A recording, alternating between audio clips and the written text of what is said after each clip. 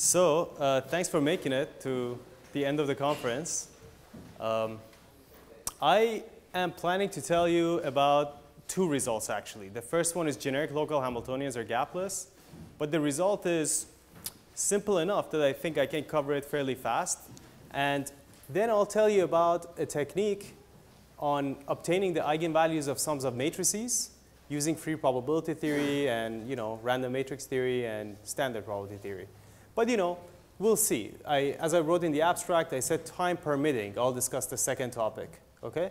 So I'll cover the first, and we go from there. For those of you who just arrived, nothing has happened yet. So generic local Hamiltonians are Gapless. Well, we know a lot. So when you have a generic operator, you can ask questions. The first questions are, what do we know about their eigenvalues and eigenvectors, right? And throughout this talk, everything is going to be Hermitian. Not that it needs mentioning in such an audience, but everything is Hermitian. So we know about this Wignard's semicircle law, which plays the role of central limit theorem. We know that even the edge statistics, they've told me to use the mouse, but I think it'll slow me down. So the edge statistics is governed by Tracy-Witham laws. A lot is known, and actually it's mostly pure mathematics these days about working with really dense, large random matrices and understanding their statistics. But then you can ask, well, how relevant are these results for physical systems? If you have, for example, a Hamiltonian, a local Hamiltonian of some sort, then do these universality results really hold or apply in the case of a local Hamiltonian, for example? So we have to ask, in this generic world, what is physical? So some things we have learned is that, for example, our Hamiltonians, our operators, are not just some gigantic Gaussian matrix. What they are that they're sums of little, so say 4 by 4 Hermitian matrices that don't commute. But together, it's an exponentially large operator, but the number of random parameters going in grows linearly or on a square lattice quadratically with the number of local terms.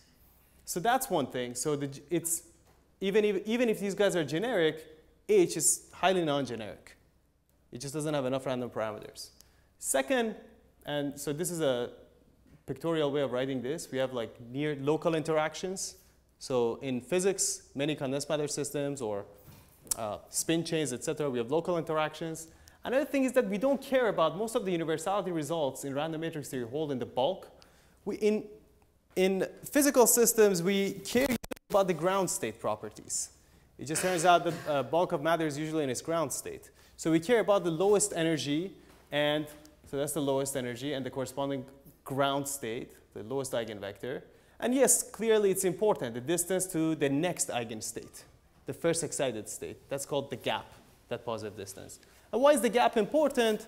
Well, I'll tell you why the gap is important. But the fact, if you have a system that's gapped versus gapless in the limit as the system size goes to infinity, that has strong implications that we'll explore. But just to tell you, so you see this problem, even if you have generic interactions, is far less generic than the things that we can prove. These are 21st century pure mathematicians are really excited about these things, proving things are universal, etc. But there are little, you do read papers once in a while that they try to make these results sound like they apply here, but they just don't. So then you can ask, well, given these constraints, what are the generic properties? So suppose I do confine to this physical subset, what can I say generically? So there's a lot you can say. I've contributed a little bit to this. So for example, the density of states of generic spin chains, we could obtain them. This will be kind of covered in the second part of the talk if I get to it, from free probability and standard probability theory. And connected to the open problem I told you about, we have an understanding of the frustration freeness, ground state degeneracy of generic spin chains, etc. But today, I'm going to talk about the gap, that positive distance between the first two eigenvalues of generic local Hamiltonians. Okay? So what is, and I usually ask what do you guys think, but the title gives it away. So generically, and generically mathematics means with probability 1, we'll prove that these systems are gapless, and actually a stronger notion, we'll prove that there is a continuous density of states sitting on top of the ground state. Okay? So it's the strong notion of gaplessness.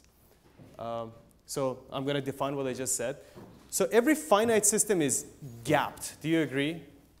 I mean, if you have a finite system, you have a finite spectrum. And if you ignore degeneracies, which we should if we're going to talk about the gap, then you have a discrete set of eigenvalues. There's a gap, right? But the question... So why do you neglect degeneracy? I don't want to call that gapless.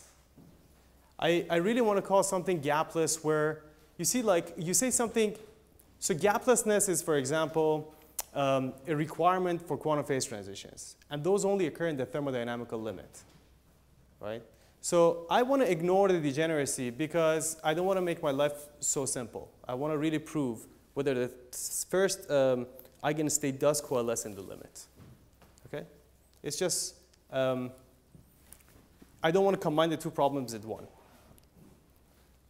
So we're ignoring finite-sized degeneracies. We want to ask if the second eigenvalue and first eigenvalue in the limit, if they do stay a constant apart as you take the system size to infinity, we say the system is gapped. It's gapped. If they coalesce in the limit, we say the system is gapless. But there's a stronger notion of gaplessness, and that is not only this guy coalesces, there's a continuum of states. You can find a finite interval where every point is epsilon close to an eigenvalue. So it's really continuous here. Okay, so these are the notions of gaplessness. And, well, why should you care? Well, like I said, for quantum phase transitions, gaplessness is a requirement. In this audience, it hardly needs motivation.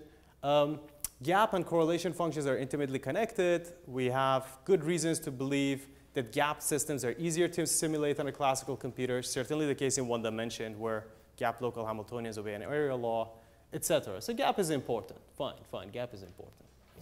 And in a recent result, it was shown that the general gap problem is undecidable. So the spectral gap problem, for those who have worked on it, is usually a very hard problem. Like if you have a model that describes a certain system, usually the bottleneck in your mathematical physics paper is to go and prove the gap. Is it gapped, is it not? If it's not, how does it scale, etc. And it is so much so that, like a very recent result, 2015, shows that if you have a rank 1 projectors on a spin chain, qubits, then you can quantify the gap and gapless phases. It's just that the problem, and it's for a translational invariant system here. So it's just to tell you that the problem usually tends to be really hard. But it turns out when you add genericity in local terms, you can just do so much. So much comes out of the fact that you have independent random terms, and you can solve the problem on like many dimensions, etc. So all right, the setting is I have a local Hamiltonian. Okay, so this is not working. So on top, I have a local Hamiltonian where ij are nearest neighbors, say. They don't have to be. It could be k local, whatever. And on whatever, lattice, graph. But I just want to have finite maximum degree, right? I don't want to have something that's everybody's connected to everybody, like a mean field theory or something. Just, Could you have exponential decay? Could you have exponential decay? Perhaps. I don't know. I like to think of them as like finite random matrices locally. Maybe that could be an approximation of something that does have an exponential decay. But I want to have random local terms, independent of one another, and notion of locality. Okay? And, like, what are some examples of this? Well, the local terms could be, so Hij's, the little matrices, can be from a GOE. Or they could be random projectors with eigenvalues 0, 1. And, or more general things. So the easiest case in the proof is when you can have local terms. So I'm going to tell you about the idea of the proof. So we're going to prove that it's gapless, but how? So there is an assumption where eigenvalues of a local term, they have a positive probability to be all epsilon close to each other. Okay? So very small, but positive probability. And you might say, well, is that really possible? Well, it is. Like, for example, a Wigner-type matrix, a GUE matrix, is of this sort, where A is a Gaussian matrix, totally independent, entries, and you symmetrize it this way. And if A happens to be near identity, well, your local term is near identity, or some multiple of identity. And under this assumption, so this is the simplest case. I want to give you an intuition about this notion of rare local regions that have existed in theory of disordered systems for 50 years. Under this assumption, it's possible to have, with a positive probability, a local term, just one local term, whose two smallest eigenvalues are epsilon close for any arbitrarily epsilon. And everybody overlapping with it is epsilon close to a multiple of identity. Okay? So it's a very rare event. But there's a possibility. There's a positive probability of doing that. And then using this and Weil inequality, it's easy to so what happens here is that this local term basically decouples from the rest of the system, right? So you basically have this tensor the rest of the system. And this local gapless condition is protected in the large Hamiltonian. So the physics jargon is that you have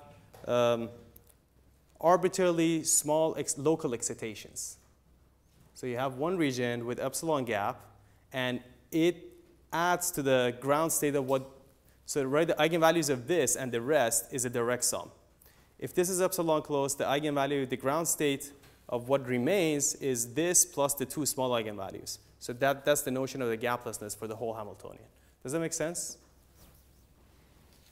And then, a question I get is, well, can you prove something about the gap being, how does the gap scale, right? Somebody could say, how does the gap scale? Does that make sense? Just a question. So Sure. you're talking about a single local term Yeah. of the Hamiltonian. Yeah. And what does this therefore imply about the full Hamiltonian? Right. So you have, there are two things happening. There is a very small probability of two things happening. One, there will be one term that has degeneracy, close to degeneracy, epsilon close to degeneracy. Okay, it can happen. The first two eigenvalues, so there are, say, 4 eigenvalues here because it's a 4 by 4. The first two are very close. Okay? Then there is another thing happening independent of this because local terms are independent. And that is all the terms, H's that are overlapping with this. So this is a 4 by 4 matrix here, 4 by 4 matrix here, 4 by 4 matrix up there. Those happen to have eigenvalues that are all epsilon close. So all 4 of them are epsilon close. Okay? So you're epsilon close to something proportional to the identity matrix. And that enables you to write the eigenvalue of the full Hamiltonian as a sum of eigenvalues of everybody plus HPQ. And that's the source of local, arbitrarily small local excitation that gets protected. Okay? Thanks for asking. So then, a question you get is that, is the gap universal? Can you calculate the scaling of the gap with the system size? The question is not very well defined because it really depends on the distribution of H's. If they're random projectors, if they're GUEs, if they're whatever, you'll get a different eigenvalue statistics. And no, it's not universal, right? You might not be able to get something that's proportional to identity. For example, if you have projectors, the eigenvalues are 0, 1.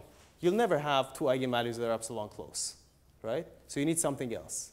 So the notion, the gaplessness and scaling of the gap is not something universal. But if you do have local terms, sorry guys, if you do have local terms that are distributed according to the workhorse of random matrix theory, Gaussian unitary ensemble or Gaussian orthogonal ensemble, then you can actually calculate it. So suppose it is the case, my local terms are distributed according to GUE or symplectic, whatever. This is the measure on the matrices if M of n is an n by n matrix. And then you ask, the first question you ask is, what is the probability? So n, think of n here as 4 for local terms that are on qubits. What's the probability of one of the local terms to be close, within a ball of radius epsilon from some a? A is a real number, some multiple of identity. Okay? Then you can you integrate it, and you get this. Then you say, well, what's the probability if I include all the a's? So that is, my local term is epsilon close to some multiple of identity, right? And it has the same scaling with epsilon. So in the case of qubits, again, I remind you, that would be epsilon to 2 squared 4, right? So the probability of having one local term being epsilon close to identity goes as epsilon to the number of entries of the matrix. And then you can ask, well, so let's just do an example. Suppose I want a lattice where the coordinate number is z. So on a line, z is 2. Coordinate number means number of nearest neighbors. Or number of overlapping terms.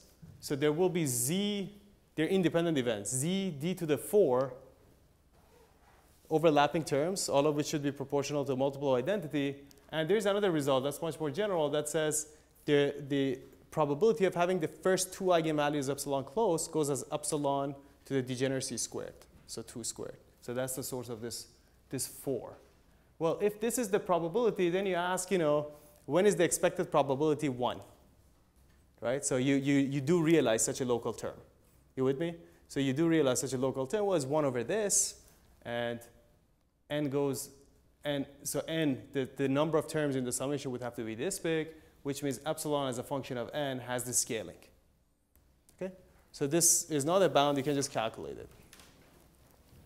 If, I don't know, if you don't follow the technicality here, it's okay. You get the point though, right? You can calculate it in this case, and this is the scaling. But if you relax the assumption of all the eigenvalues being epsilon close, which is something we do care about in quantum information theory. For example, if you have random projectors, which are important for the satisfiability problem, like QSAT, and for frustration-free systems are naturally represented in terms of sums of projectors. Then what? I mean, then eigenvalues cannot be all epsilon close because you have rank R, which means R of them are 1. D squared minus R are 0. There's no epsilon close. So you will have different types of local regions. For example, so you can prove that they're gapless, and the type of local regions you have will look like this. For example, you have a projector. So you agree if this is a projector, this is a projector, right? Like I tensor a projector is a projector. So if this has some rank, we'll have 2 times that rank as the rank of the projector here. And there is a probability that this term here, so this is d by d, this is d by d, together they're d squared by d squared. So d is like 2, right? I think of q dits, like q bits. So whenever I say d, you can think of 2 if you want to think in terms of bits. So this together is 4 by 4, this is 2 by 2, this is 2 by 2. And if it happens that the projector pi acts on this side and identity acts on some site, R0, some point in the lattice, and its neighbor does the exact opposite, pi acts on this, I acts on this, then that one side decouples. You basically have the Hilbert space here, tensor, a Hamiltonian, and everybody else. Okay? And again, every eigenvalue gets becomes twofold degenerate. Because there you have a Hilbert space that's C2 here. And similarly, in higher dimensions, there would have to be an identity on one particular side, and projectors would have to act on the neighbors. Again, you get a default degeneracy. And if you're epsilon close to this, then you can say, yes, such a rare local region can appear. You can be epsilon close to, use Weil inequality, and you prove it, that indeed the total Hamiltonian will then be gapless with probability 1. Now, a couple of remarks I want to make. One is that, all right, that shows that the first 2 eigenvalues coalesce in the limit, right? As I make the system size very large, there's this local gap that gets preserved, right? But I told you earlier on that we can actually prove there's a continuous density of states above the ground state. So that means not only 2 eigenvalues coalesce, there's a system size dependent number of eigenvalues that kind of pile up on the ground state. Well, how do you do that? Well, take n large enough that with probability 1 you have one of these. Well, then take another n larger. You'll have another one of these. And larger, and you have another one of these, right? So as you make the system larger and larger, there will be a smaller and smaller but positive probability of realizing these various local regions. And they will contribute. Then you have to push your epsilon deltas, of course. It's not just that. You have to prove, for example, there is a constant c, some interval right above the ground state, in which every point is epsilon close to an eigenvalue.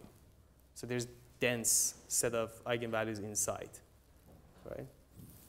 And you can do that, right? I mean, it's in the paper. You can look up and you can do that. So a couple of remarks. Probability of a rare local region is really a function of the local distribution. So it's, if somebody asks, is the gap scaling universal? No, I don't think it's universal. Okay, so it depends. If your GUEs, yes, you can quantify it. But for projectors, I don't know how it scales.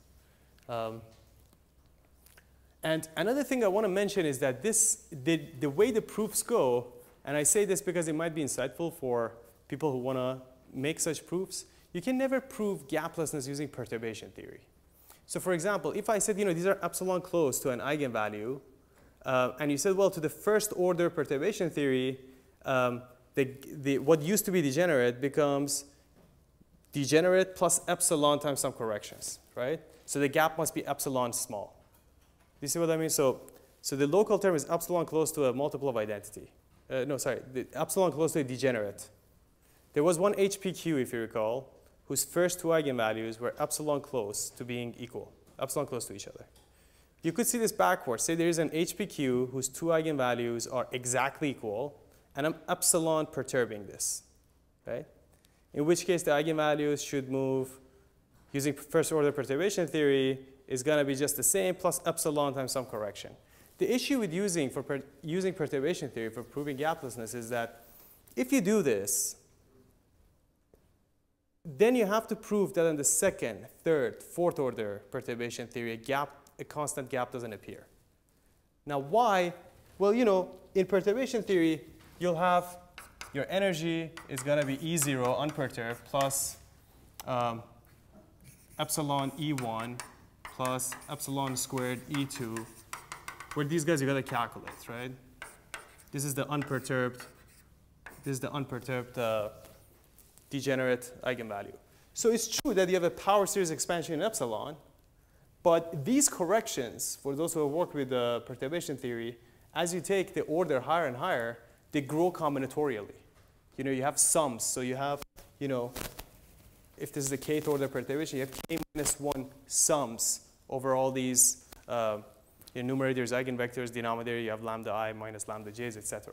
So then you would have to prove that none of these constants catch up. They're combinatorially many. You have to prove that none of these constants catch up to kill this epsilon square scaling. This is small, but this could become so big that opens up a constant gap at higher orders.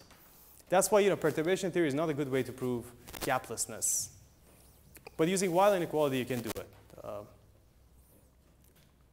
And so what are limitations of what I showed you? Well, first, the message is that, you see, look, with independence, with probabilistic methods, you can do so much.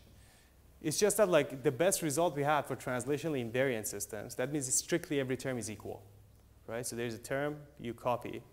And the best we had was a spin chain of qubits with rank 1 projectors. And this is a 2015 result. And the problem is undecidable, et cetera. But as soon as you introduce the notion of genericity, it all breaks into pieces. So not only you can solve it in any dimension, any graph, prove gaplessness in the strongest term possible, so there's continuous density of states. Just so much comes out of this probabilistic, this independence. The fact that we can take local terms independence and push the expectations, et cetera. So that's the message. But that's also a limitation of this work in that even if I pick one term generically and then copy it, so I make it strictly translationally invariant, then this doesn't work. Because then you have to come and prove that so everybody would have to be epsilon close to an identity or something. So it just doesn't work, right? I'm using the fact that the nearest neighbor terms are all.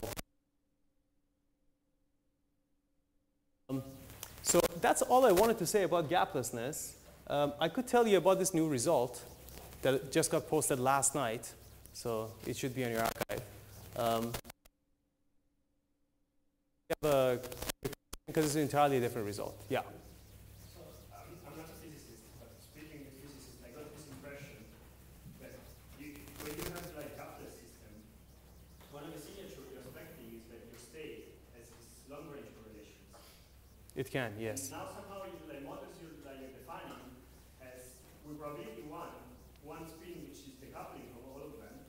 So you can't actually show, well,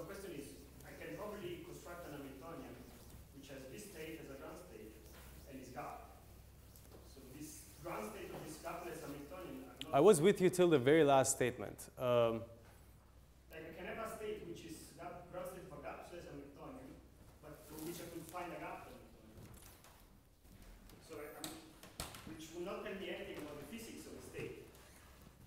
I'm just finding like the wrong Hamiltonian for the state. I don't know if I really understand. So, so two things. One, I want to comment about what you just said. It's true that gaplessness often, so if you want to have long-range correlations, you need gaplessness. So in particular, existence of a gap implies an exponentially decaying correlation, but not the other way around. So if you do have a gapless system, it doesn't imply that you necessarily have long-range correlations, though it does happen in many examples. You see what I mean? Sure. So it's not an equivalence statement. Sure. This is an example where the rare local region is actually local. So it's not really correlated with the rest of the system, yet it causes the gaplessness. It's the source of gaplessness. So, you know, in Anderson localization theory, if you study it, these things is not, or many body localization Hamiltonians, if you look at that literature, this notion of rare local regions have existed for some time. So that's the comment. And your question, I don't quite understand. If you want to, we can talk about it now or maybe after. Do you want to maybe talk about it after? Yeah, no, but this is the only thing that, I mean, sometimes if you want to study the state and you get... So you like the ground state? The ground state, but okay. then maybe you choose the wrong Hamiltonian for the ground state. It will not tell you about the physics of the state. Like I can give you a Gapless Hamiltonian for rhetorical, but that's not interesting, right? Okay. I wonder like how like the connection with like phase transition is not that whether two states are ground states of a gapless Hamiltonian, it's whether you can find a gap Hamiltonian. That's how we define phase transitions. Okay. I don't know. I'll have to think more about it. To me, it's like, you know, I have a Hamiltonian, then I talk about its state. You're going backward. You're saying I have a state, I'm going to find a Hamiltonian. So let me not comment on it just yet, all right? So any other questions that are pressing?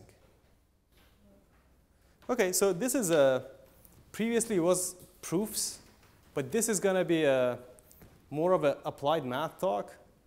We have something that works really well. We don't quite understand why it works really well. And I hope that you guys who are like mathematically seasoned are going to go and prove why it works really well. All right, so there's mathematical opportunities here, but it's also a very powerful applied technique, it seems. I mean, it works every time we use it. You might have heard some earlier versions of this in terms of spin chains, but now, you know, it's a more general, we have a more general encompassing theory that applies to general sums of matrices. All right, so eigenvalue approximation of sums of self-adjoint matrices from eigenvector localization delocalization. That's the title. I'll have to explain everything, okay? So, you know, all right, so guys, this is a new talk, right? So you can like, you know, take a deep breath and just take it as a new talk. Suppose you have two matrices, M1 and M2. And you know the eigenvalues of M1, and you know the eigenvalues of M2. And you know, you go to your linear algebra class and you say, all right, students, what is the eigenvalue distribution of M1 plus M2? So any takers? So if some student says it's just the sum of the eigenvalues of M1 and M2, they're not doing very well, right? In that, you know, they may not commute. I mean, if they commute, you could simultaneously diagonalize and add eigenvalues. But in general, it's a very difficult problem, right? I mean, the reason quantum chemistry is difficult is that the Laplacian is diagonalizable in the Fourier basis, the potential often in the real basis. You put them together, and it's difficult, right? Like we have to do DMRG, we have to do all sorts of things. And you know, like if you look at the spin chain, something I worked on earlier on, you know, you have a sum of local Hamiltonians. On a spin chain, for example, you can write as sums of odd interactions plus even interactions. Everybody in here commutes. Everybody in here commutes. So individually, this guy is easy. This guy is easy. But you put them together, because nearest neighbor, the consecutive terms don't commute, it becomes very difficult. They're not simultaneously diagonalizable.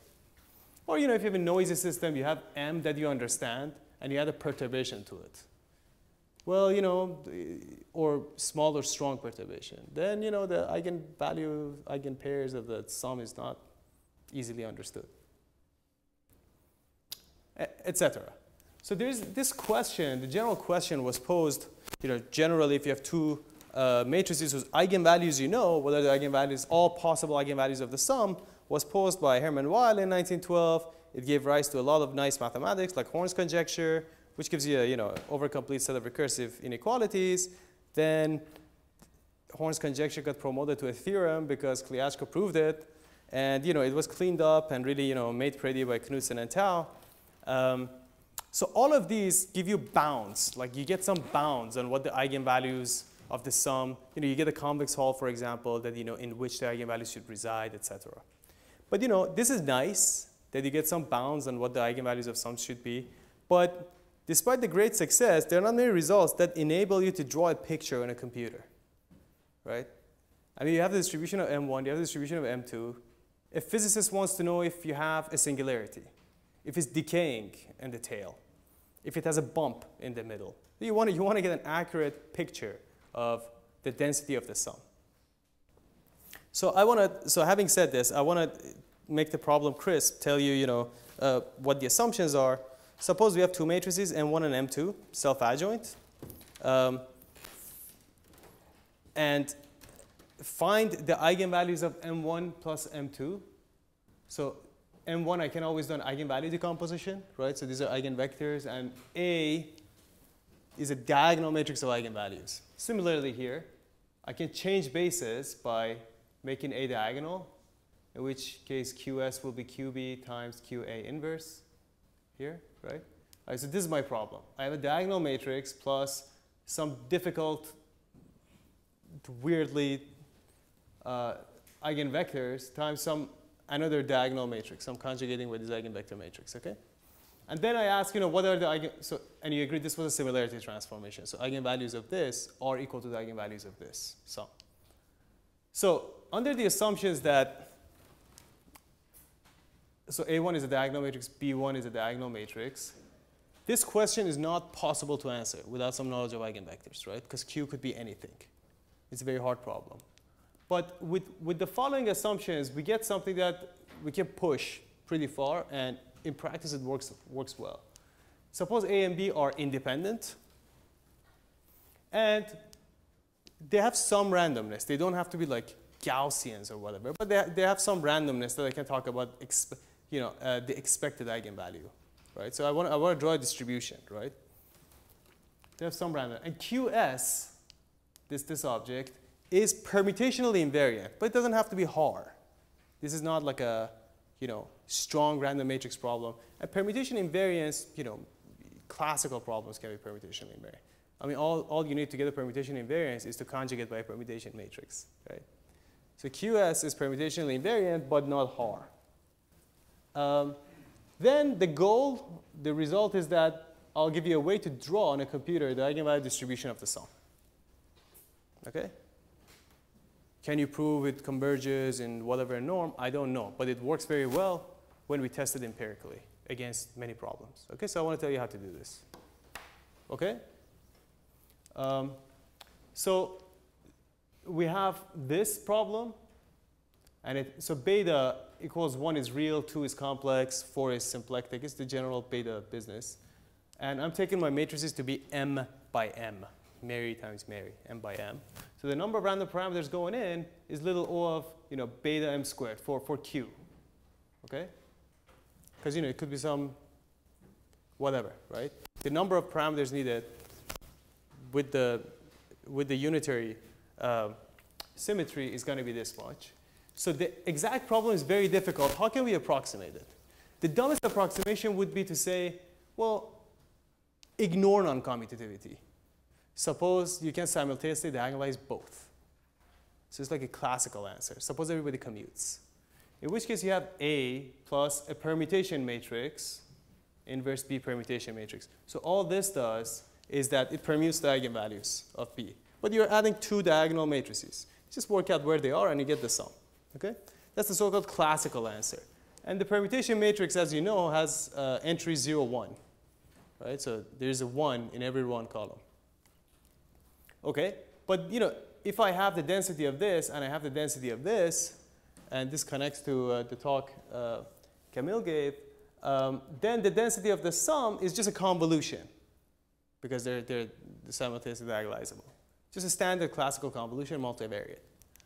There is another extreme that I guess in this audience more people know about it, but like in many audiences they don't, and that's the free probability answer. So this connects to Speicher's talk and some of the talks yesterday, Jamie and others, which I was happy to learn some new techniques for calculating, where you have a Q that is totally random.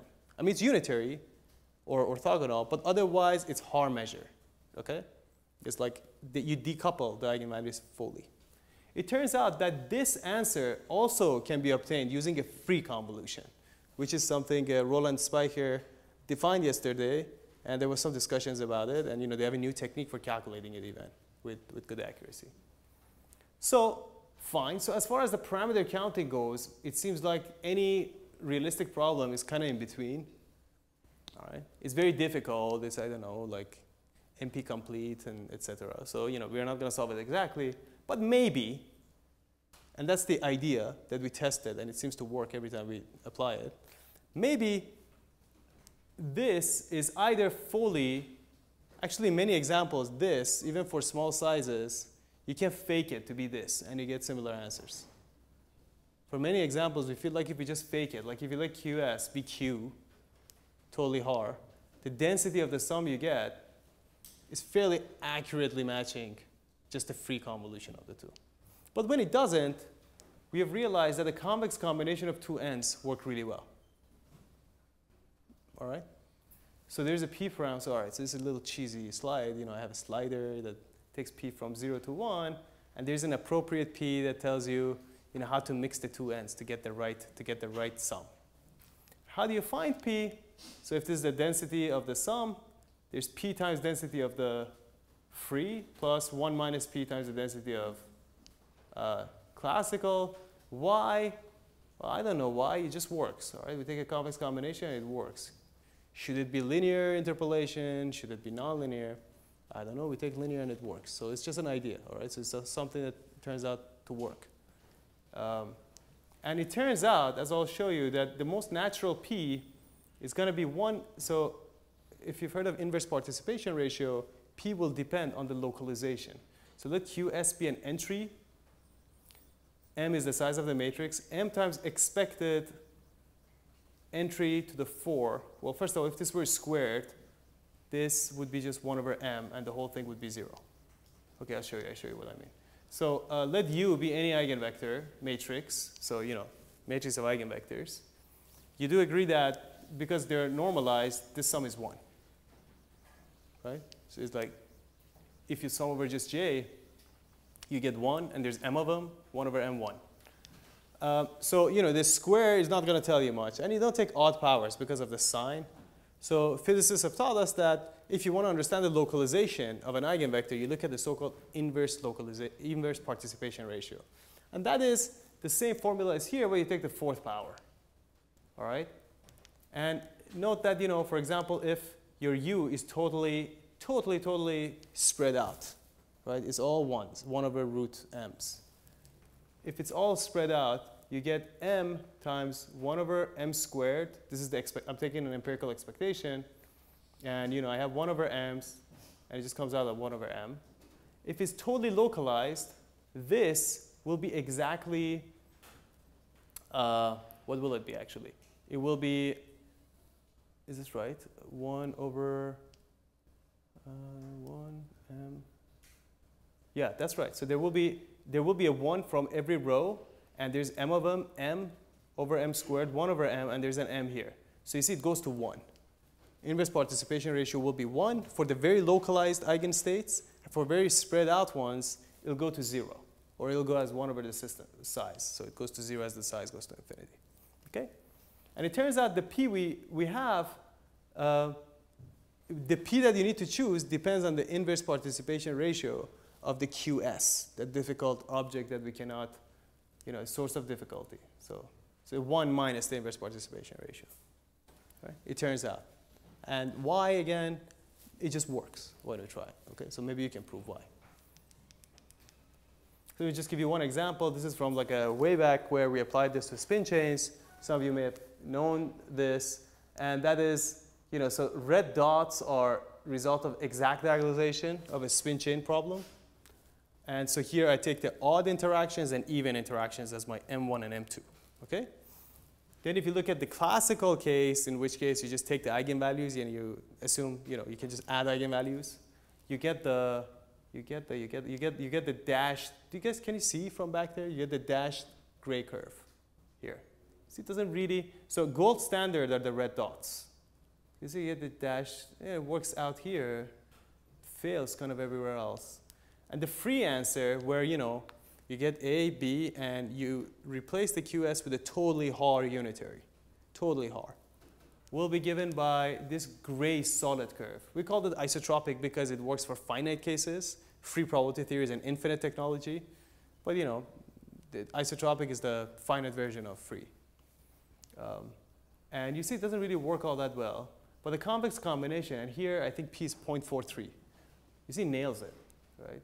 Basically nails it. And here is a little bit off. It's a histogramming issue. There wasn't enough points. But it really nails it, right?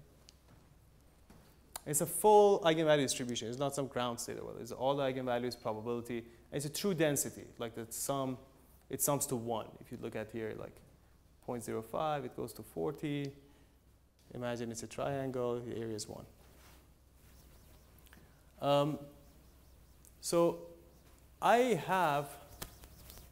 So that's the technique, and this is a result. I have 3 minutes. I can tell you more, or I don't think I should tell you a whole lot more. I tell you one cool,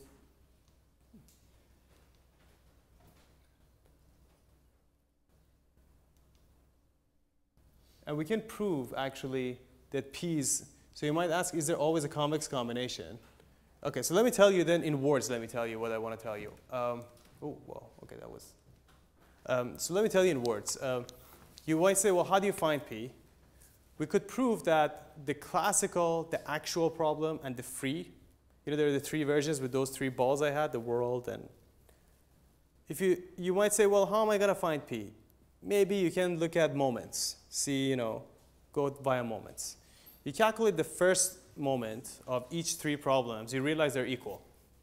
Yeah, you're okay, fine. I mean, the first moment of everything is a Gaussian. You look at the second moments, they're all equal. Again, anything with 2 moments is a Gaussian. But we looked at the third moment, they were equal. So the first 3 moments of your problem and the 2 extremes match. Then you calculate the fourth moment.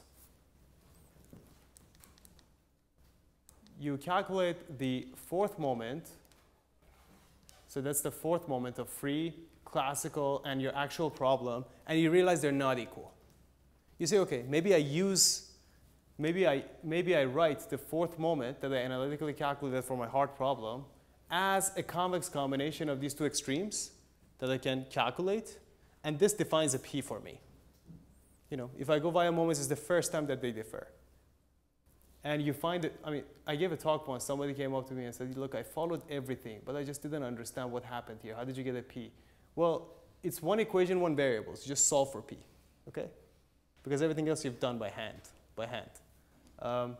And it turns out once you use this P and you sum the 2 extreme densities using this P, which you got from fourth moment matching, you get answers that are far more accurate than you would expect from just the first 4 moments. It just turns out that it works. I could tell you more about why I think this is the case or what have you, but let me not. And sometimes, sorry guys, this picture should not have been truncated. This is supposed to be much smaller. So the message is that often free probability works very well. For example, for Anderson model, P equals 1 really nails the density fairly well. This is not the best representation, but yeah, I should have seen the scaling before doing this.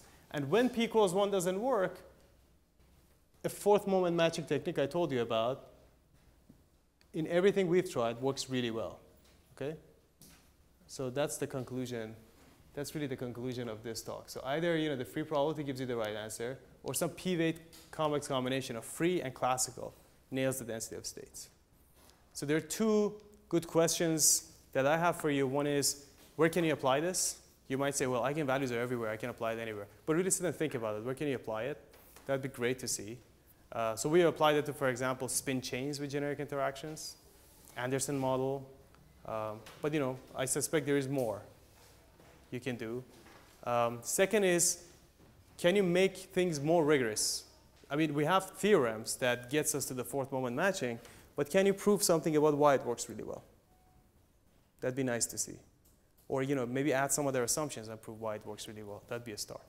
Okay? So with this, maybe I stop, and maybe it's a good time to stop and take questions.